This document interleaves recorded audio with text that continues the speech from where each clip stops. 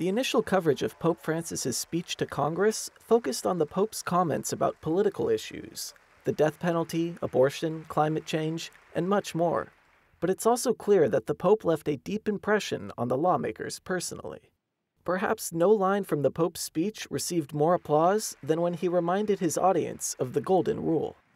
We need to avoid a common temptation nowadays to discard whatever proves troublesome. Let us remember the Golden Rule. Do unto others as you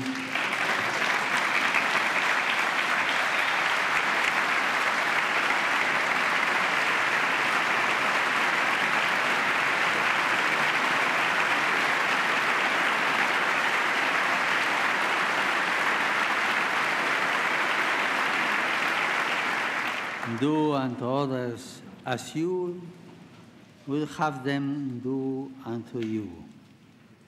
The day after his visit, House Speaker John Boehner, a Catholic, announced he would resign in October. He spoke about the Pope during his first public remarks about the resignation. Just yesterday, we witnessed the awesome sight of Pope Francis addressing the greatest legislative body in the world. And I hope that we will all heed his call to live by the Golden Rule.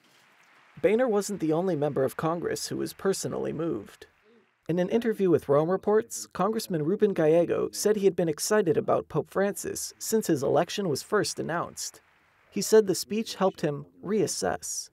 It really made me start looking at how, not only do I treat other people when it comes to policy, but also how do I treat people, period, in my personal relationship.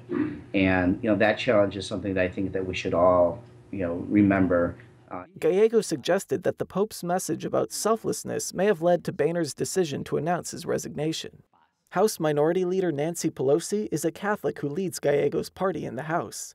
She praised the Pope's message, but she also said in a statement that the visit was a, quote, profound joy for my family. Some in Congress might have even felt too strong of a connection to the Pope.